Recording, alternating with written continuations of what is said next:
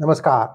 So what is happening? Is China joining Russia in its war against Ukraine? Well, this is the latest development that I'm going to share along with a few videos that are, again, not verified, but the numbers are certainly alarming. But before that, what has happened in the last few days? We know that Modi returned from Ukraine, and after that, Zelensky had a very interesting press conference where he sort of, I won't say he disrespected Modi, but there were a lot of things that were said that didn't seem possible when the visit was going on. So anyway, so this is like a backhanded slap, if you will. But whatever it is, Modi had to do monkey balancing, in the sense he went to Russia, so he had to go to the other side also to make it look like India was truly neutral. And then now we are hearing that both sides, that is Putin's aides and Zelensky's aides, are going to be meeting. Whatever be the reason, we don't know.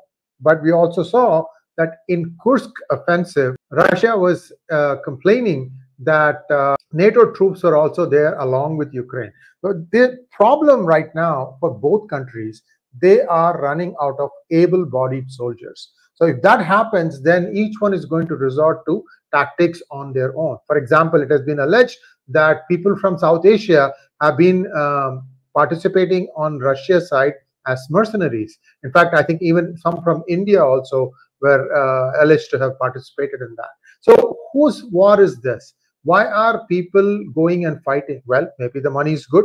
Russia still has a lot of money to throw around. Perhaps that's what is happening. Whatever be the reason, Ukraine and Russia have both deployed troops that are not necessarily citizens of those countries. Now, this is the news that's coming in, that China might be sending troops to help Russia.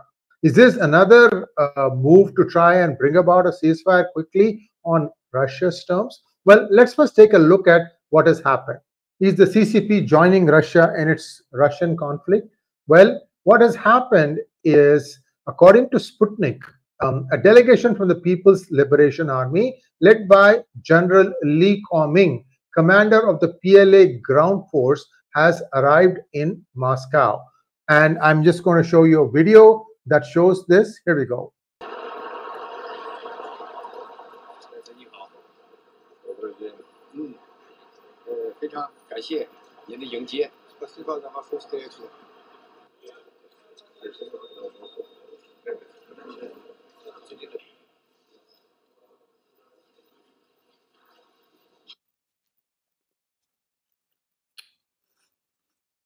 So one could make the argument that this is routine and that these kinds of things do happen and that not much should be seen into it. In fact, there's an article from South China Morning Post. I have given you the link in references section. So also I've given a link to these videos as to where these videos came from. Now, the next thing that has happened, on 22nd, this meeting happened. Lee Kuo-ming met with Alexander Fomin, Deputy Defense Minister of Russia.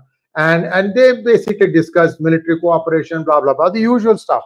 Okay, now, not only this, there has also been news, especially on TikTok. There have been videos on TikTok that the first batch of CCP troops have landed in Russia.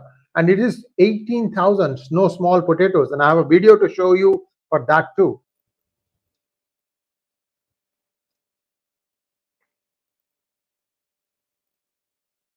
Those of you who can read Chinese can tell me if the number 18,000 sounds right or not.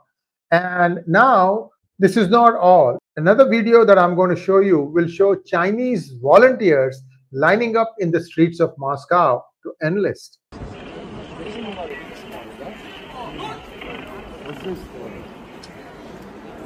You can see the dark-dressed people lining up. Now, if you think that this is all make-believe, well, all I can tell you is, you know, at some point we have to start believing these things. Who is there? Is it all an elaborate charade to try and make it look like these are all going to happen if something doesn't happen, and by way of a ceasefire? Because Russia also is weak right now. Russia is weak and so is Ukraine, and both are tired. But I think Ukraine is being egged on by the United States, which gave a further $100 million aid. All these are not grants, okay? These are all loans. And at some point of time, Ukraine will have to pay them.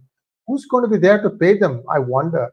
Is Zelensky going to be there? Because already we are hearing murmurs about his corruption in many of these deals. Well, he is seeing billions and billions of dollars go through his hands. Of course, he's going to dip his hand also in it. That's par for the course. So whatever it is, there are some more concerning clouds now. If China officially does join, then of course the West will slap sanctions on China. And I don't know what is going to happen vis-a-vis India and Quad. That is one of the things that has not been resolved yet. Even in this latest trip of Rajnath Singh, that has not been resolved. I thought that Rajnath Singh was there to kind of, settle down some ruffled feathers, because India had gone and visited Russia. But then again, Modi came back and visited Ukraine too. So there was some balancing that was attempted by the Prime Minister himself. We're going to take a look into that in more detail with an expert shortly. So stay tuned on that one. But today, as things stand, there are strong rumors that China could be jumping into the conflict. And if that happens, of the top 4 superpowers, 2 are arrayed on one side, only 1 on the other side. Again, US is not participating in this war. It's only helping. NATO might jump in. I don't know what's going to happen next, but certainly troubled times ahead.